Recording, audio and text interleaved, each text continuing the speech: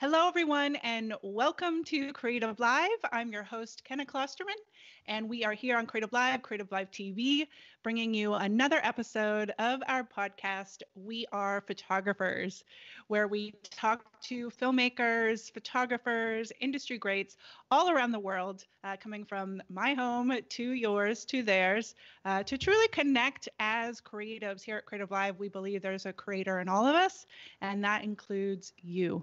And when we have conversations with creators and filmmakers and photographers all over the world, we truly start to understand that we are not alone in our creative journeys. So today I want to invite you to, as you're tuning in, join the conversation. Let us know where it is in the world that you are tuning in from. You can type that whether you're on creativelive.com/TV. There is a chat feature that you can join in. Or wherever you're watching on our social media. So look forward to giving you shout outs, as I always love to do here. So today we are very excited to bring on a guest for the very first time here on Creative Live. His name is Josué Rivas, and he is a creative director, a multidisciplinary visual storyteller. He's an educator, and he is working at the intersection of art, journalism, and social justice. His work aims to challenge the mainstream narrative about Indigenous peoples, build awareness about issues affecting Native communities across Turtle Island, and be a visual messenger for those who are in the shadows of our society. Josué is a 2020 Catchlight Leadership Fellow, a Magnum Foundation Photography and Social Justice Fellow. He's the founder of the Standing Strong Project and the co-founder of Natives Photograph. And Josué's work has appeared in National Geographic, The Guardian, The New York Times, just to name a few. So please help me welcome to Creative Live, Josué Rivas. Josué, thank you so much for joining us. Yeah, thank you for having me. I'm excited about this talk. So, Josué, I wanted to start with, as when I asked you for, what to call your title, kind of it was awesome, like how do you summarize yourself, which is hard to do. But one of the things you said was that you are an Indigenous futurist. So tell us all what you meant by that, what you mean by that. Yeah, definitely. Before I start, I want to do a land acknowledgement, if that's okay with you, in a traditional way. Please. We usually acknowledge the land that we're standing on. So for me, I'm in Chinook territory, which is Portland, Oregon. And yeah, I just want to acknowledge the ancestors here and the descendants that will be here in the future. And I just thank them for allowing me to be in their territory today. And can I interrupt Josué and say, I acknowledge I live on Whidbey Island, and I am on the land of the Lower Skagit, also known as the Whidbey Island Skagits. And so it's a beautiful, amazing land, and so I'm grateful to be here as well. Yeah, definitely. Yeah, it's so interesting because in Australia and even in Canada, land acknowledgements are like standard, Yeah. But in the U.S. you just can't get to them yet. But we're doing it little by little, right? Right. So Indigenous futurism, it's really about, for me, it was really about like seeing myself in the future and seeing myself as an Indigenous person and seeing my descendants as part of the future, as part of the narrative of the future, instead of I think that a lot of the times I grew up thinking that I was a person of the past, or that my grandparents or my great grandparents, they were the natives, and now I'm just this being with no identity, because I'm living in modern society. That was told through media, and that was told through a lot of programming. I think that the all of us go through, but especially Indigenous peoples go through.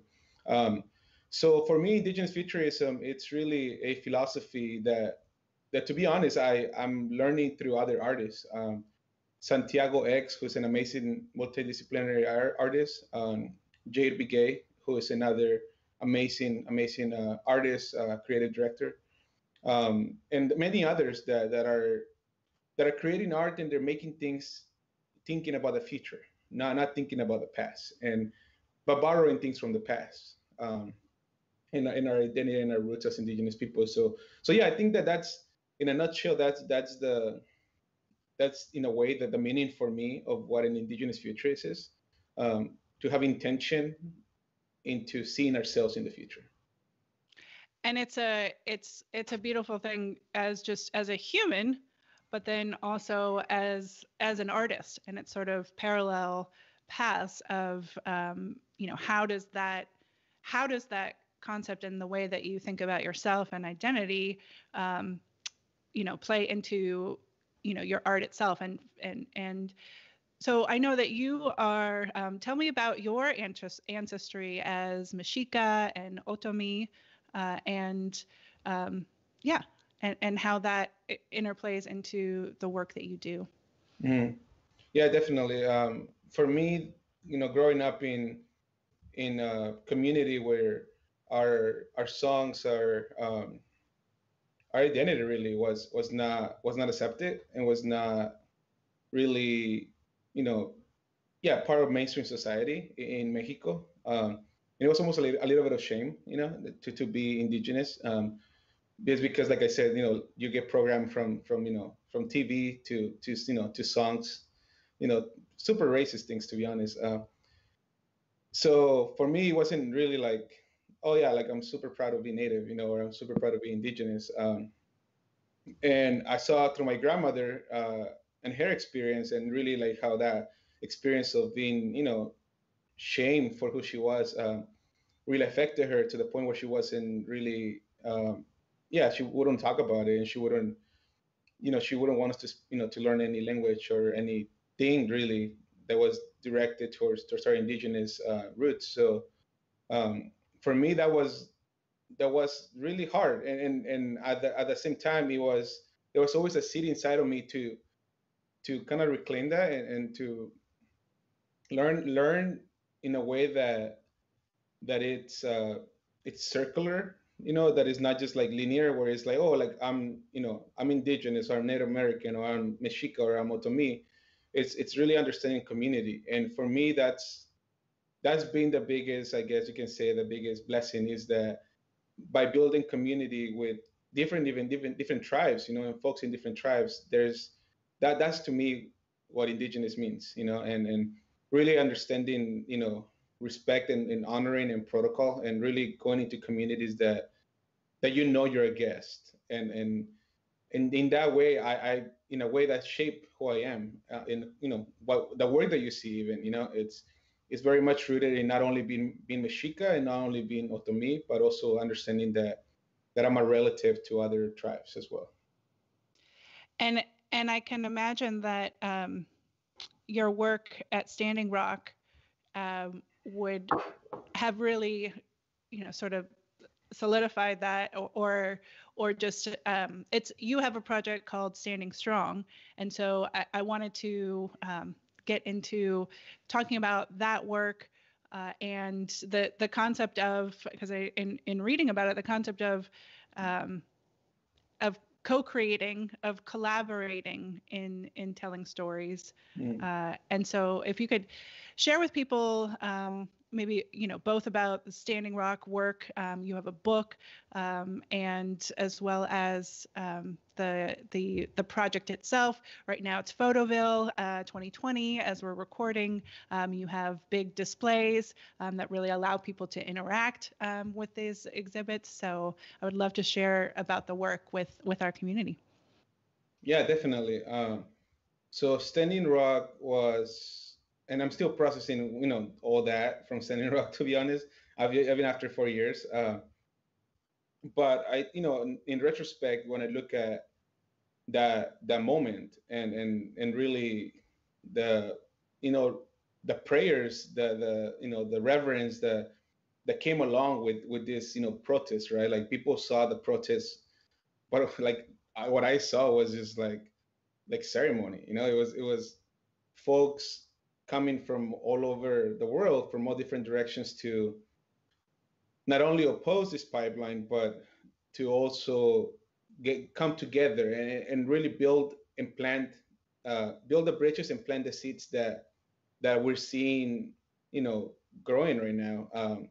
Anything from, Ocasio-Cortez coming out there before she was even, running for anything, and getting inspired to, to run and to get into politics, to, the Black Lives Matter movement, folks coming out there and strategizing and really understanding that these movements were all interconnected, and the liberation of our Black relatives goes hand in hand with the, sovereignty of Indigenous people. So that's what I saw, and it was hard because at the moment I didn't really know that's what was happening. I was in it, and I was really into the energy of it. And then as I started making images and I started seeing things that I didn't really see other people seeing. Everybody was gravitating towards, like, let me get a photo of a teepee with a person with some feathers that looks super native, and let me try to publish it on on a big outlet, because and then that happened with like thousands of photographers, right?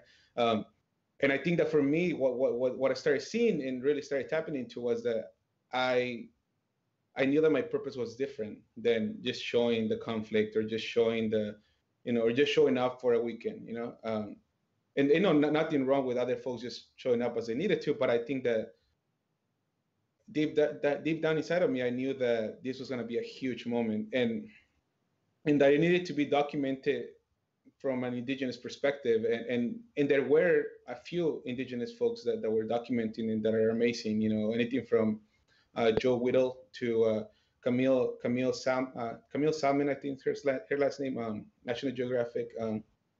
They were there, but we're just a handful, in comparison to, like, hundreds.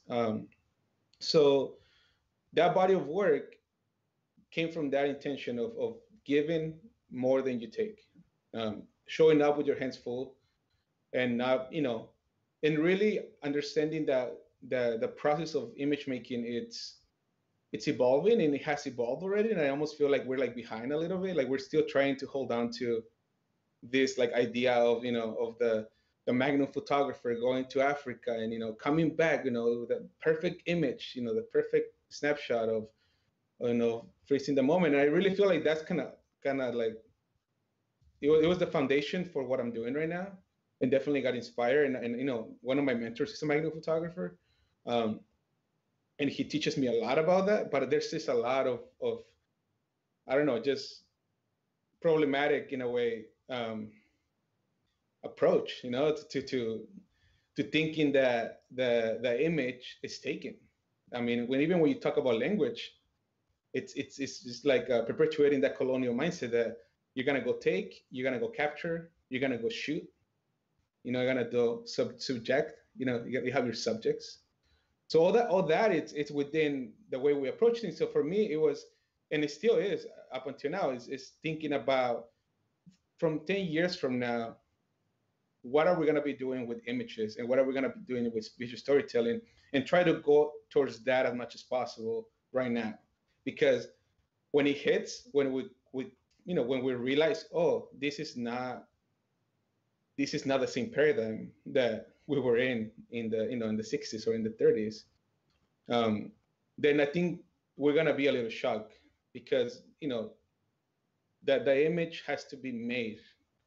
It has to be it has to be that energy of the creation process translates to the image. I remember seeing this documentary about this photographer who photographed, it was like this little kid in Africa with a vulture behind them, and he won like a Pulitzer Prize for it or something like that. And I remember seeing that image, and I remember thinking, because I think I think he couldn't handle the pressure of winning the Pulitzer Prize, and I think he committed suicide. But I remember seeing that image, and it's just thinking about that. If you see something like that, if I personally saw something like that, I would not photograph that, first of all, and second of all, I would go help the kid, right? Yeah. I think that's where, I mean, and I know a lot of folks are going to disagree with this, but that's where I think we need to go towards. Is like, don't just be an spectator don't be just reactive, right? Like, oh, Portland is on fire, let's go and send a bunch of photographers for the weekend to see the conflict. Okay, take them back to New York. Like, it's super reactive. It's like, just go take. And why don't you show up with intention? Why don't you show up with I'm here to, for example, like Standing Rock, like I'm here to learn from the community and then create something with y'all together, and you're part of the process too. You're not my subject, you're my collaborator. And I really think that's that old paradigm that has been celebrated for a long time, and people still kind of like celebrate for some weird reason. Um, it's gonna be dismantled very quickly. I think it's already been dismantled, and it's gonna be reimagined. And I think that's where, like, for example, the Standing Strong project comes into play, where um, it's thinking of the image making process as a form of I don't want to call it ceremony. It's really like more like ritual. You know, it's like using these ritualistic indigenous human things, right? Like just being, being good to each other, or showing up and creating a space specifically for that person with the intention to honor that person, not with the intention of I'm gonna have somebody in front of my camera so I can take something from them, right? So this process is super simple actually. It's we put a big monitor in front of the person. We get a studio, we set them up, super simple black background, and the person has a shutter release. So when the collaborator has a shutter release, so when they're seeing themselves, it's almost like a photo booth, right? But a little more fancy. And we have this conversation, we have this interview, and then we get to a point where as we talk about their life experience, their hopes, their struggles, they open up. You see it. You can see where the person like goes from being a little closed up to just like allowing themselves to be more open. And that's when we start doing the photographs. That's when we put the music they want. We set up a space just sometimes we'll smudge and cleanse ourselves. And then that's when they see themselves, and that's when they click the shutter. And the reason why I did that is because looking back at the work of folks like Edward S. Curtis, or even up until now, Jimmy Nelson, I think that's his name, just seeing that approach and how the person in the image has no agency over what the image looks like, what the aesthetic is, what the process of actually making the image is. Because as soon as that photographer hits the shutter, they own that image. So what I said is like, well, you're gonna get to own the image because you click the shutter. So it's like I said, it's reimagining what we did in the past, and even until now. I mean, I know Jimmy Nelson has like a $350 book, you know, that I don't know who buys those books, but I'm pretty sure the people in the photos do not buy those books. You know what I'm saying? So like it's again thinking too. It's like, who is this for? Who am I making this image for? I'm gonna go into the middle of the Amazon and photograph the last of the Amazonian people to go sell it and put it in a gallery and get a bunch of money for it. So it's again intention. It's just we're cool with that. We completely normalize people doing that, and I think that we're in a place where we need to rethink and reimagine it. So after this photograph gets made, the person, we put the stuff on the computer. They pick their image. We go through all of them. We talk about it. Why do you like this one? Why don't you like this one? It's really an interesting process. And then when they pick their image, then we'll color grade it in black and white, and then we put it in an iPad. And then on that iPad, they write their legacy statement. And their legacy statement, it's intended because, again, thinking about the future, when you look back at the works of Curtis or other folks, you do not hear the voice of the people in it.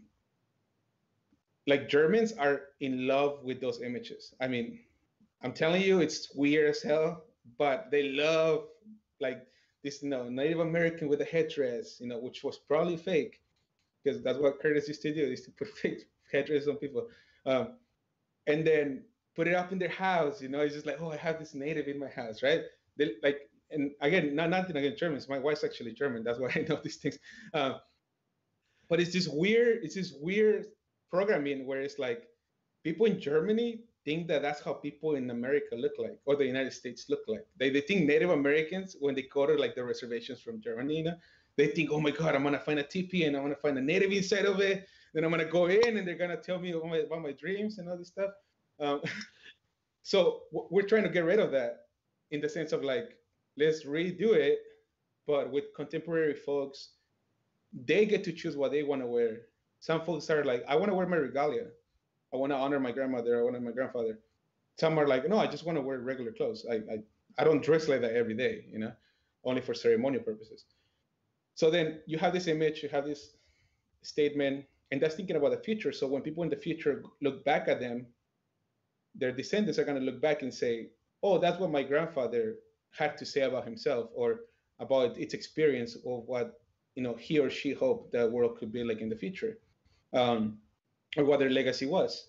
And then once we have all that process done, then we think about how we can invade space. And by that, I mean that public space, and this trips me out too, is that like we see constant ads, right? Like when we everywhere we go, especially on our phones too, but just physically, we're always being told what to buy, what to do, and what to think. So I always wonder, what if we just grab those spaces and then we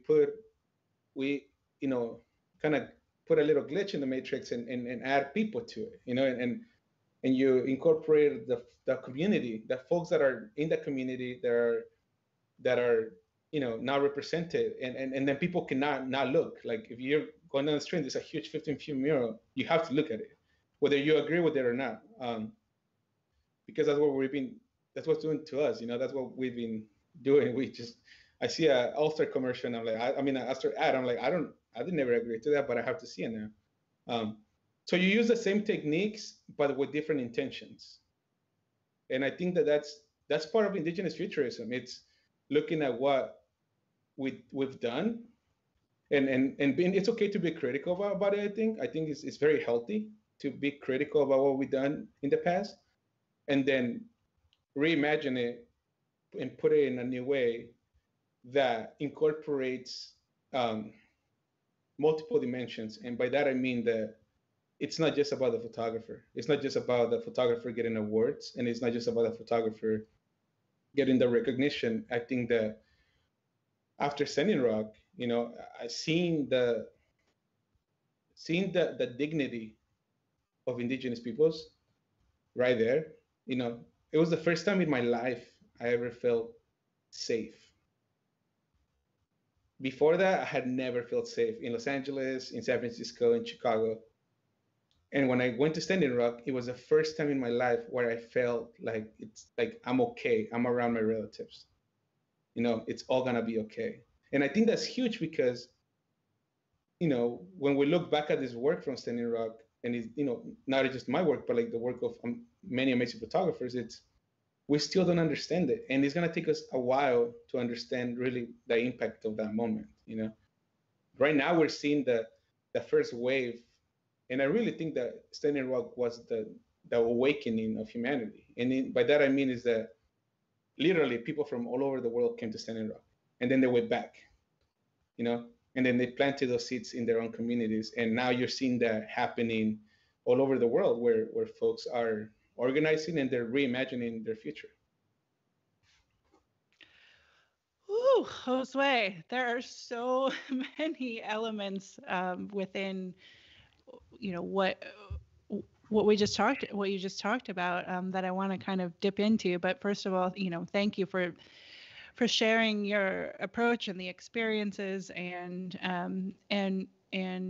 going to what it meant for you personally, and how you go about the project. I mean, the starting back at the concept of just the making, not taking, the collaborating, not shooting, the serving the people who are co-creating. I mean, I think the concept of having a person be the one who is basically, seeing themselves in a different way, looking at themselves in the mirror, and their choice to when to click the shutter, but you've created this space for it.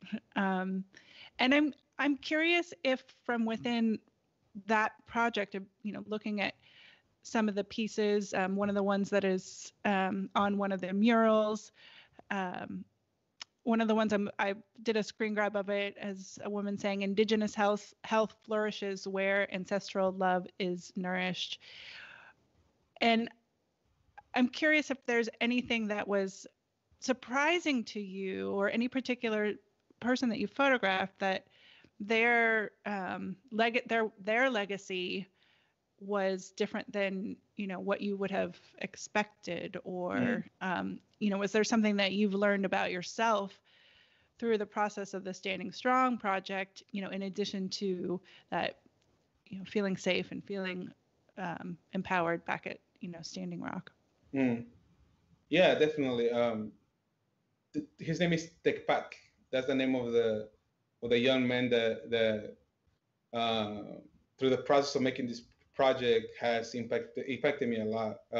He's a young photographer. He's part of Native's Photograph, and he came on to the project to support. Now, I don't want to call him assistant, because I really don't like that word. It's a super weird word.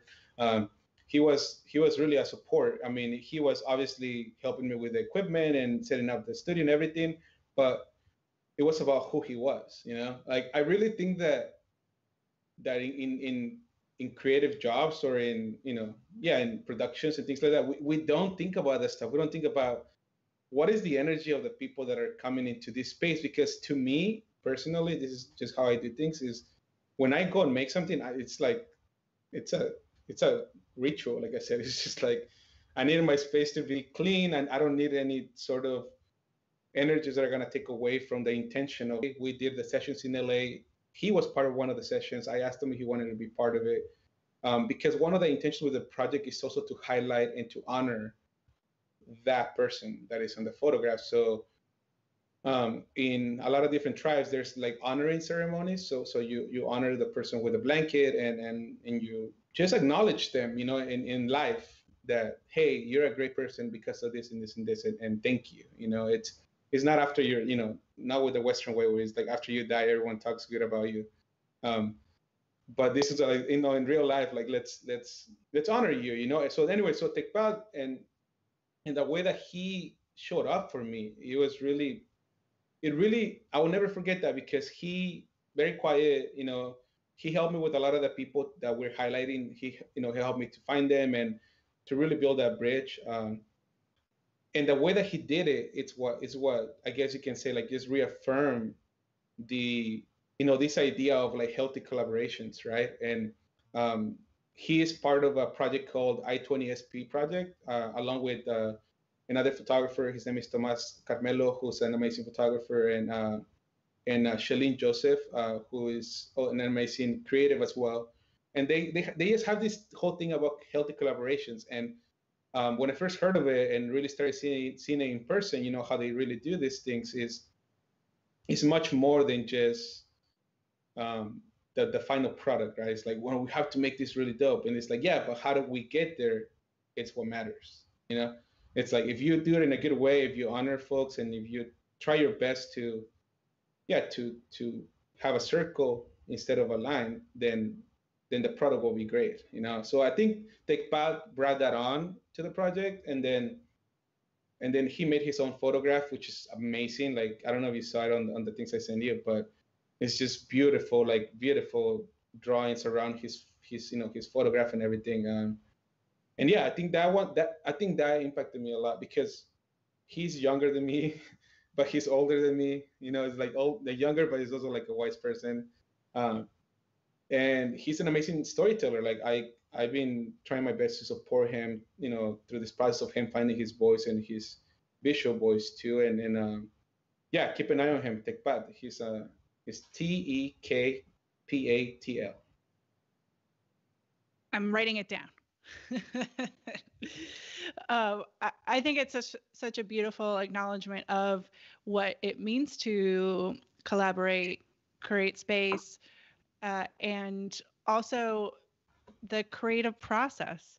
I mean, that's exactly, creating is, creating something out of nothing, but there's the energy of one person, but then there's, when you add the layers of that and the intention between what is being created, that is truly, a beautiful thing that helps, everyone involved. And like you keep coming back to, what is the intention? Who is this image or film or whatever it is, truly serving?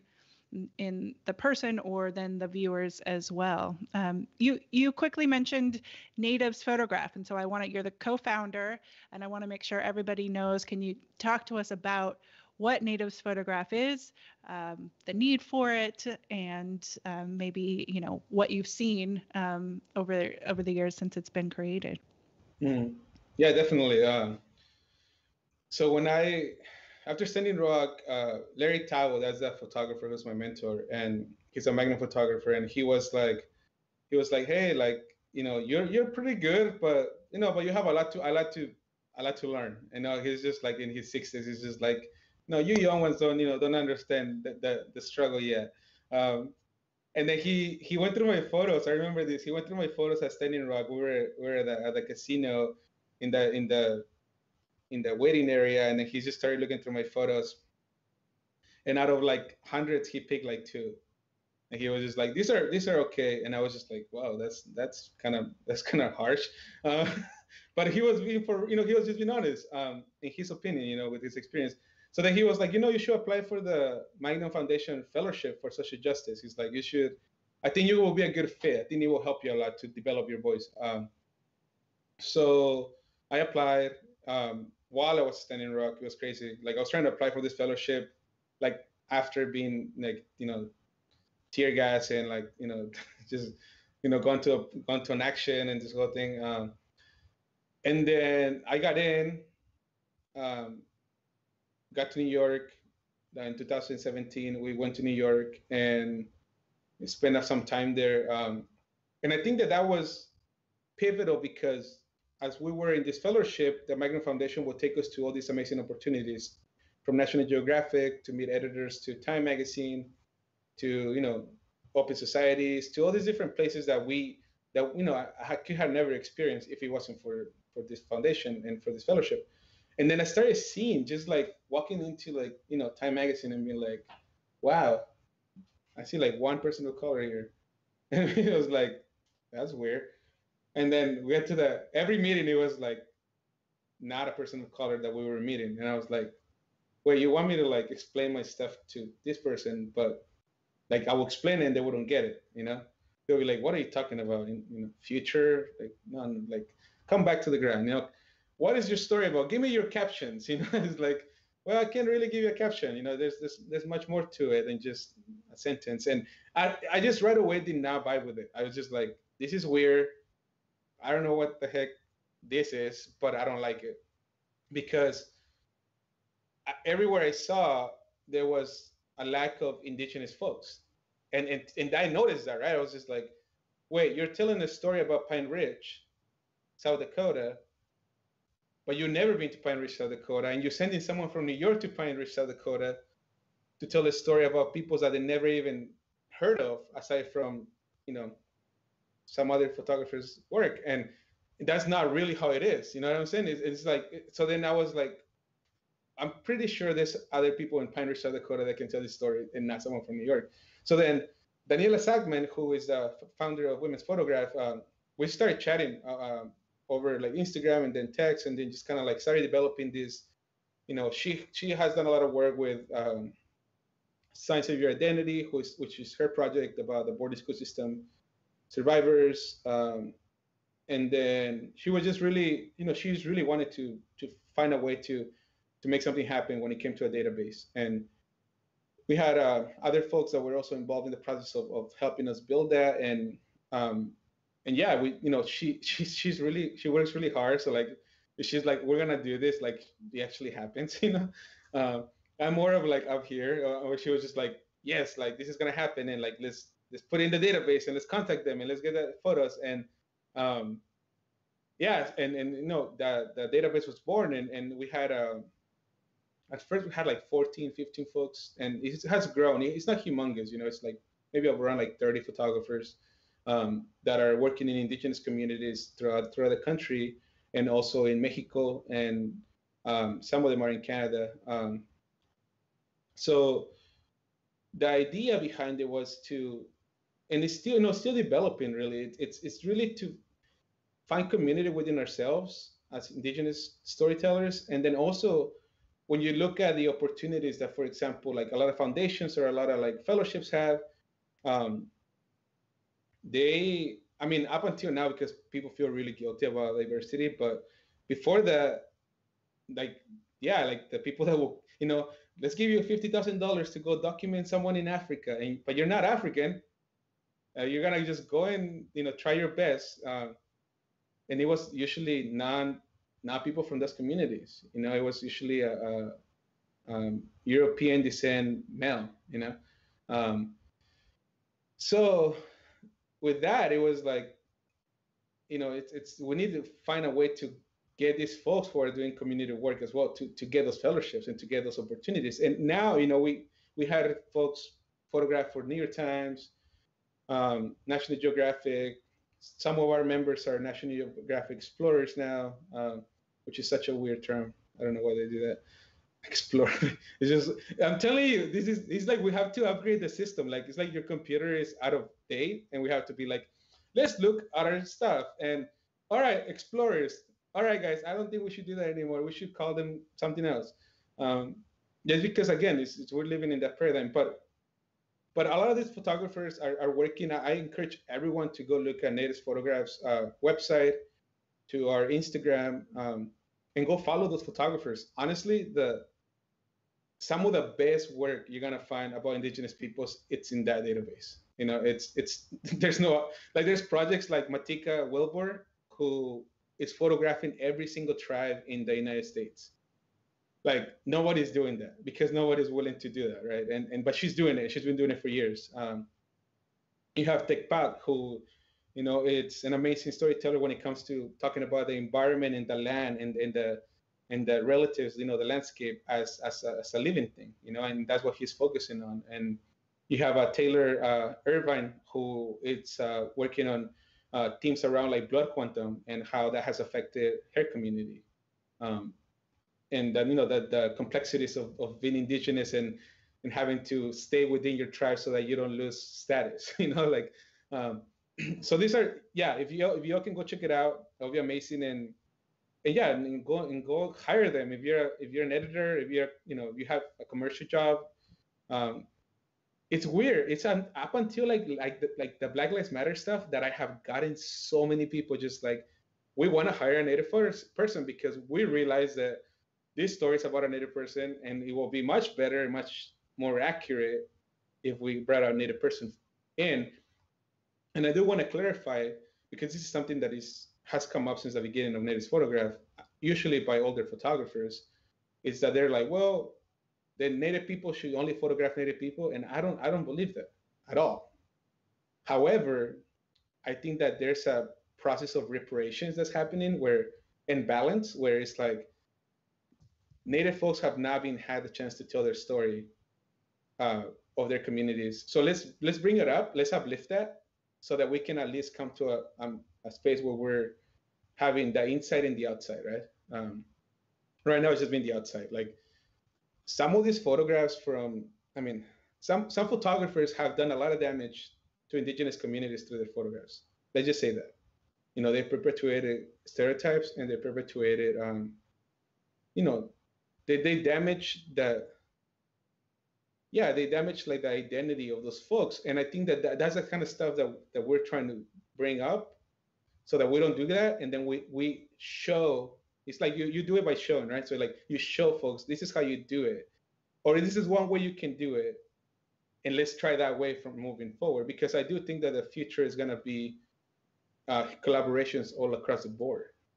It's going to be like me and Daniela, like me and Daniela we're not both Indigenous, but I saw something in really the intention of what she was doing this with Native photograph, and I still continue to see that drive. She truly wants to see folks get their opportunity, because it just takes one time, It's just for folks who are listening right now or watching right now, I did have Daniela Zalkman on the podcast as well, just recently, and she's also the founder of Women Photograph, and her work is incredible. So I highly encourage you to check her out. And Matika with our 562 project is just phenomenal work. I was one of the early backers of when she just was starting a Kickstarter. Yeah. Many, many years ago. And in fact, when we started this podcast, I tried to get her on as, and that was early on. Anyway, she's an incredible storyteller, and what a massive undertaking, like you said, like nobody else is doing that. It's really beautiful. And then she had a baby, and so Yeah. you know, still, if you're listening out there, Matika, I'd still love to have you on the podcast. I'll ask her, but you know, she's a very special person that only does things that are. And again, maybe I'll ask her, but I think that is most importantly is that she's invested herself for years and you know, left everything behind, you know, sold everything she had and got this vehicle to just go travel. And I think that when I talk about like these opportunities, is that I think that the opportunities should go to people like that, you know, that are not chasing a story that is like 24 hours or, you know, or that is going to just perpetuate stuff. I really think that, and you know, and it's tough explaining this to folks that are like older. And I'm just saying older just because of like the paradigm, just where folks are, you know, feeling really threatened by this new paradigm, you know, and I'm sure when I'm old, like young kids are gonna be like, we should do holograms, and I'll be like, no, let's not do holograms. Maybe I'll say we'll do holograms. I probably will stay open. But I think that that's the biggest gap in my mind to kind of, yeah, like I feel like, how can I say this? If the paradigm of photographers, like for example, like Larry, right? Like Larry Tao, like we don't agree on everything. Like we don't.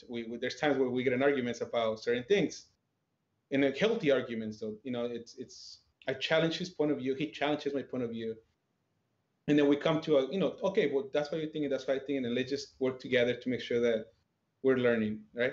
I feel like that's so healthy and so important because, I mean, I don't know about y'all, but like I want to live in a world, and I want my kids to live in a world where there's healing and there's reconciliation.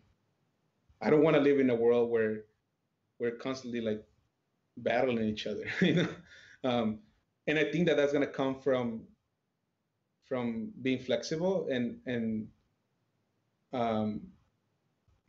you know, in the creative space, at least in the creative space, I know for a fact that there's so much work to do. And no, it can be done by one database or it cannot be done by one group of people.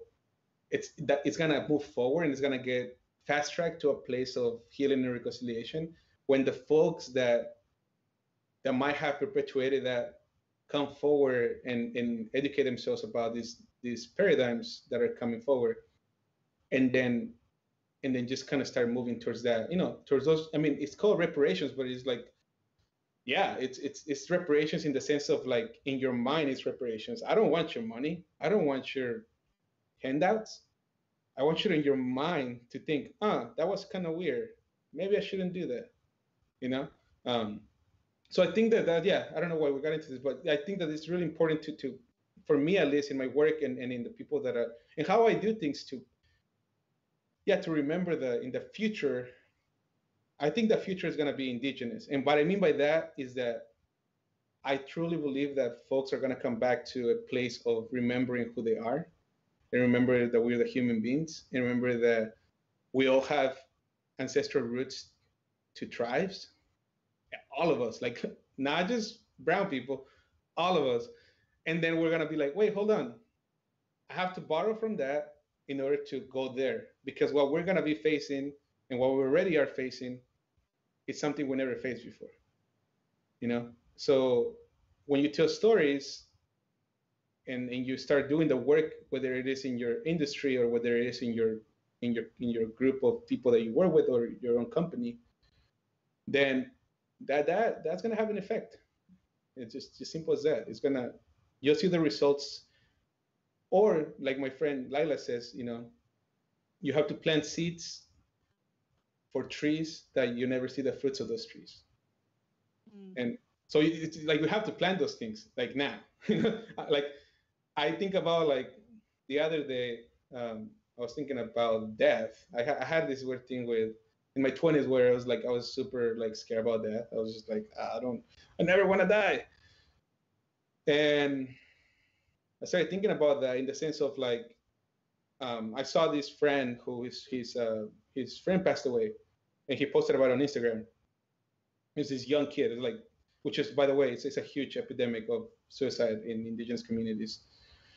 I don't think this was a suicide though.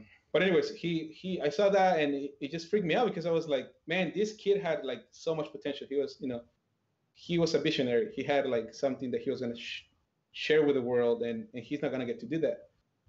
But when you do the things every day, just thinking about the fact that you might not get to see these things, like that's why I'm doing what I'm doing, because like in 100 years I might not be able to see the fruits of us making a database for indigenous photographers, but but hopefully in the future, that the photo editor at Time magazine will be an indigenous woman. You know what I mean? I don't know. It's just that's what I think about. Well, it again goes back to intention. Why you do what you do, why, and the message, being for all of us out there, take a look at why you do what you do. That awareness, the like you said, not just looking at how things have been, and truly, listening. And really, I mean, when you say the words out loud, like you said, like explorer, or those kind of colonial terms that are just part of the way that we talk, and it really, like going back to, like you said, taking an awakening. It's it's really an incredible approach as well, to be again using that creativity to think about legacy and how how we want this earth in the future to be. A couple of things that you use the word heal, and I've seen you say that you believe that the camera can heal, and I wrote this as a note, that you believe the camera can heal, and the people who are depicted in your images tell you the same. What do you think that this is it the reflecting of seeing yourself? Is it what is the power of imagery and healing? Yeah, I think I mean, there's things that I felt in my life I couldn't say because of like the society around me, or the the systems that were around me that were telling me, your voice doesn't matter, or that voice is or that perspective is too out there, and I always felt that since I was a little kid, to be honest. Like I will go to school and I will be like jumping on the tables and be like, I don't want to be here, I want to go home and like do some art, or my dad's a photographer. My dad's a photographer. He's also addicted to alcohol.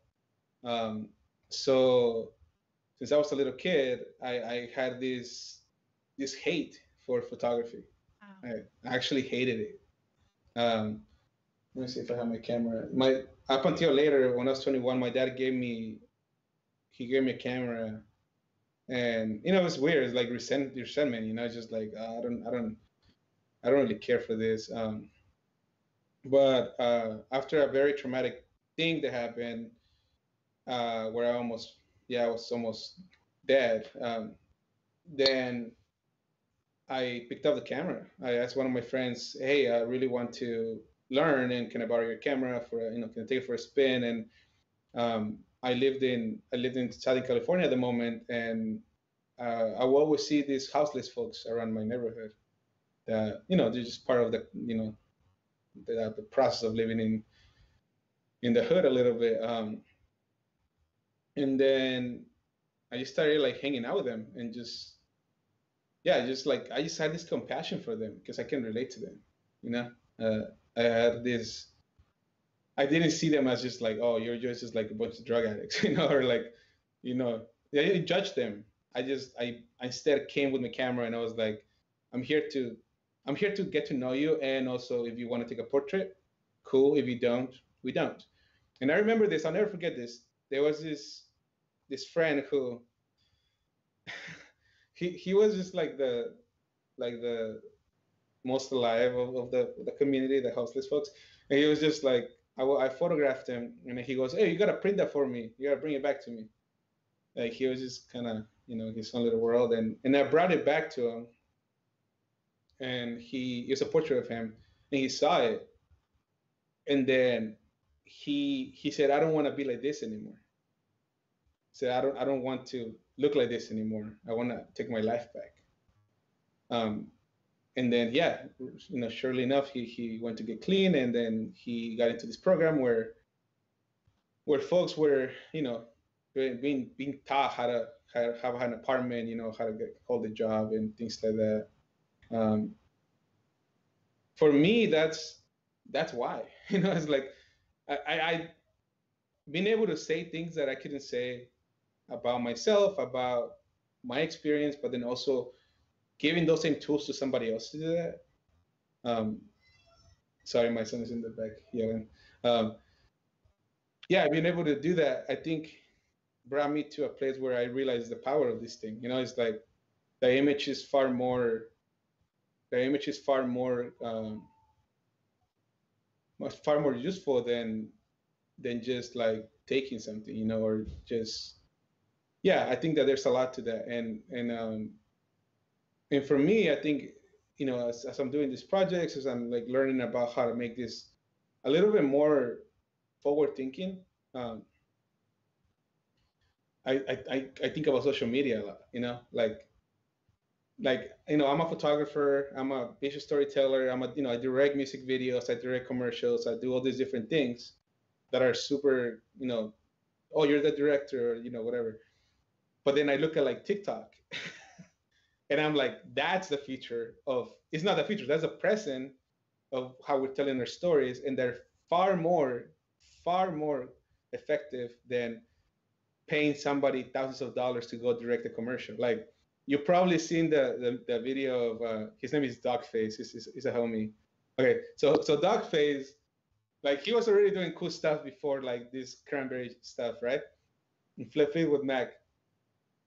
But that was a glitch. Again, this is what I'm trying to say, is that like in the future we're not gonna go back to like, corporations paying thousands of dollars to a director to document something or to make some, I mean, I'm sure there will be parts of that, but the person, the individual, can tell their own story now. I have this thing, I started curating this feed called Indigenous TikTok.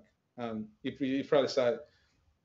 You go into the world of TikTok and then you're like, wait, hold on, these folks are making some amazing content that, excuse me, that nobody else can make for them, because they know their story and they know their perspective and they have the tool to do it. They have everything within that. So I think that's what I'm interested in a lot right now, to be honest. Like, I'm obsessed with how that video of Dogface has gone viral and how that's gonna just think about that little moment, how, like 20 seconds, 30 seconds, whatever, reminded everyone that saw it that life's gonna be okay.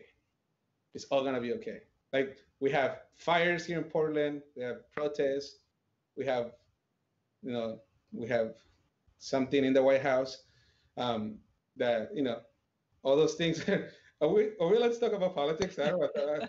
You asked me, you're like, what did you want to talk? Like, I can talk about anything. So we only have a few minutes left, so we don't need to go there. Let's not go there. Yeah, let's not go there.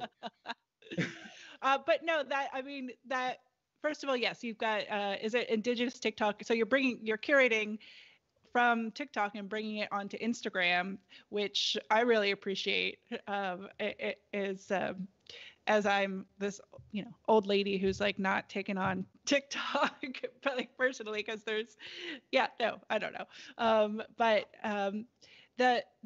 Again, going back to the power of the individual being able to tell your own story, that's the intention, that's the not, we talk a lot about right now, helicopter journalism, as you were talking about, where people swooping in, like how nobody else could have, told his story in that little moment, literally, holding, the camera himself.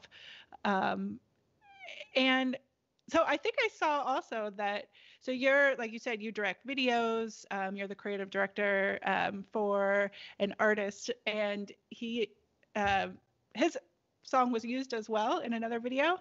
Yeah. So what I did, it was, I think, and this is a lot of the behind the scenes that I do for brands or bands or like public figures or whatever. Like I'm also a social media strategist, so I try my best to connect, again, going back to that idea of like hiring the indigenous folks to do things. Like I'm always like, let's connect Nike with an indigenous storyteller that could challenge Nike to think differently, and then go into a place of collaboration there. And I'm learning that a lot through this mentor of mine. His name is Obed, over at Industry PDX. It's a creative agency here in Portland that I've been getting really close to. So it's just really getting into this way of, how can I say this, like Dogface. Well, first of all, Dogface was just like, he's just amazing. But when I was like, hey dude, like, can you use Chutesca's, that's the name of the musician that I work with. I was like, can you use Chutesca's song he just released a new song. Can you please use it for your next video, and he's down, he was on to do it. And just seeing the power of that, right? Like the power of incorporating, like Fleetwood Mac suddenly became relevant again because of this dude, right? So you start thinking that it's all a game. It's just how do you have intention behind your game? And I think that's again, it's a lot of these companies and corporations and people that pay a bunch of money for stuff, like they actually realize that where you should invest is in the individual now, and like folks that are like really, really honing in into telling their story in a very unique and authentic way, instead of like, especially through COVID, like, you want to hire, that video, I'm sure Fleetwood Mac is super happy because their streams went up, like, and it was a native person doing it too, he's Arapaho. So it's just really interesting to me. Again, it's those glitches, and I'm interested in doing that. It's like throwing a curveball into the matrix to see what happens. And also the people that I surround myself with that constantly teach me about that, about, hey, Josué, like you have a very unique perspective. So, have you thought about this? Have you thought about that? And those are the folks that really, that, like my wife, like my wife is the only person that can tell me no. She's just like, nope, that doesn't work. And I'm like, well, tell me why, because like I really respect your opinion. You know what I mean? Like, I'll be working on a project and she just give me her honest opinion, and it's because of people like that I think that my work, makes sense. And yeah, and it gets noticed. It's because it's not just me. It's also my ancestors. Like also my descendants, like the people that are not born yet, that they already are with me. So yeah. I know we're running out of time, but I did want to. I rewatched this morning your short film, Future Ancestor, and one of the things that stood out to me was this concept of a leader, not being somebody to make decisions for other people, but really to just give voice to other people, hold space for, being the messenger. And in watching that and thinking about all the work that you do, all the collaborations, and I mean, it really, I see you as that leader and that messenger. Um, and and I'm wondering if you can just kind of share some words, final words out there for other photographers and filmmakers and creatives, um, how to be that, how to approach your work as that messenger. Mm. Yeah, I'm gonna quote Hank Willis Thomas, who has blown my mind like insanely in the last like 2 weeks, because we kind of like started chatting on Instagram, and I'm part of this Wide Awakes community that they started with a lot of different folks that are this community of artists and thinkers and all these different things. And he said this. He said, "There is no conflict in infinite space." And I was like, "Damn, that's deep." And it's simple too. Is that I think that if we're making images, if you're telling stories, there's a level of surrendering that I personally think is helpful. And knowing that um, can your work live through time. And I think that's really what I would say. It's think about the future and look back to your past. So like honor your ancestors when you're doing your work, and then think about your descendants, because you already are your descendants and you already are your ancestors. And I think that's huge. And it might be like crazy talk right now for some folks, but I can assure you that it's as simple as just like just taking a second to acknowledge where you came from and to envision where you want to go. That's a really powerful statement. And because, right, if you like, it's like you said, it's simple. We're all the same thing. And when it comes down to the molecular level and all of that, being our ancestors, our future, and it's what a beautiful thing. There's no conflict. In infinite space. In infinite space, and that's all there is, right? Yeah, and it turns me out, because when he said that, I was just like, it brought me like, it was a tough time. We had just left from the fires from Oregon, and then we were in Idaho, and I was really having a hard time, and in a hotel, and just like trying to create just to stay sane. And yeah, he we started chatting about some projects that I was working on, and it came to be that he talked about that. He said there's no conflict in infinite space, and I if there's a moment to make, and there's a moment to tap into the infinite consciousness, and in the original dream, of who we all are, it's right now. I mean, up until last night, I was like trying to go to sleep with a bunch of anxiety about all the stuff that's happening. I was just like, man, like what's gonna happen tomorrow? We're gonna have an earthquake tomorrow, a solar flare, or whatever. And then I was like, and then I went to sleep just trying to remember that it's gonna be okay, and we have to take action and make stuff right now, because right now everything amplifies. Like if there's one thing that sticks, just like Dogface, like that video stick, is going to amplify throughout the consciousness of humanity. So I'm making with the intention that the effects and the sound of that work touches the hearts of the people. How beautiful is that? And I thank you. Thank you for sharing your stories. There's so many more, much work and projects that you've done, and I would just love and encourage everybody out there to go find you, follow you, hire you, all the things. Where is the best place to for people to find you? No, yeah, I think Instagram will be a good. I tend to be more active on Instagram, at Josué, Josue _ photo is FOTO. Awesome. And then of course your website as well, Josué Rivas Photo, again with the F, not the PH, right? Yep.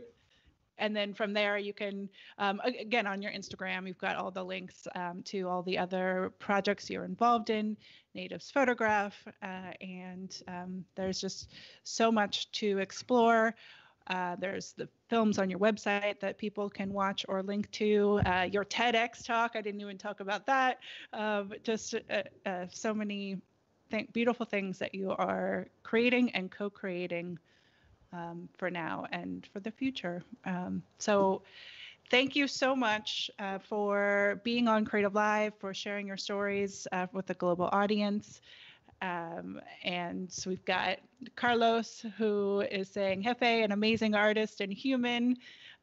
We have Dave, who was watching from Phoenix, Ralph in Colorado. We have Bud in Wisconsin, Arizona, Dave. So thank you to all of you for tuning in. And thank you, Josué. Very much appreciate your time and intentions with our conversation. Yeah, I appreciate you so much. Thank you for reaching out to do this. It was yeah, I usually don't do things like this too much, but I felt good about it. So.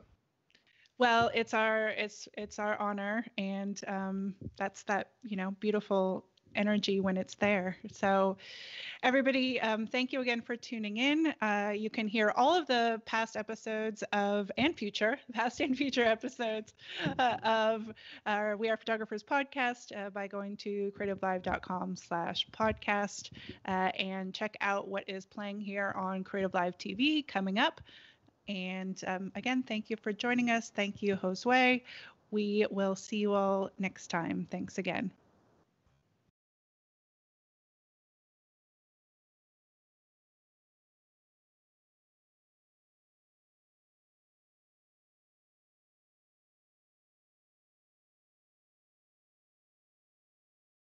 Hey guys, what's up? It's Chase Jarvis, founder and CEO of Creative Live. You all know that we have more than 2,000 classes and more than 10,000 hours of learning, inspirational, and motivational content on the platform. I'm super excited to announce a new experience on Creative Live. It's called Fast Class. You've told us that you're busy and sometimes it's hard to dive into a full class from start to finish.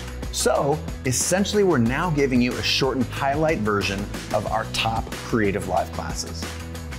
You can always dive into the full class with 5, 10, or 15 hours of great content. But now, if you're just looking to focus on a few of the highlights or want to be able to skip quickly to something that really interests you, you can now get a shortened fast class version of that class. We're also thinking this might be able to help you explore a new craft and save time while doing it.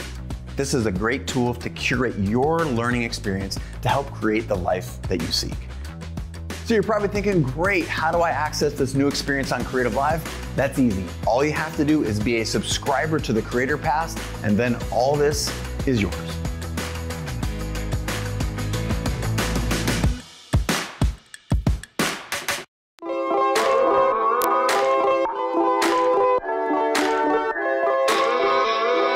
If you're feeling isolated and looking for creative connection, try tuning into creativelive.com/TV. That's where we've got a 24/7 live stream from the kitchen counters. I can do that backlit shot that I really like to do. From the studios and living rooms of many of the world's top creators, where we're doing musical performances, Q&As, cooking shows, virtual book tour events, drawing, spoken word poetry, and more. Life passed me by waiting for an invitation when the world is greater than my nation or my occupation. Be someone you've never been. You feel all that adrenaline, it's medicine. It actually helps me feel like my days are more purposeful. I hope that out of this deep pain will come some collective growth. Dive into Creative Live TV today.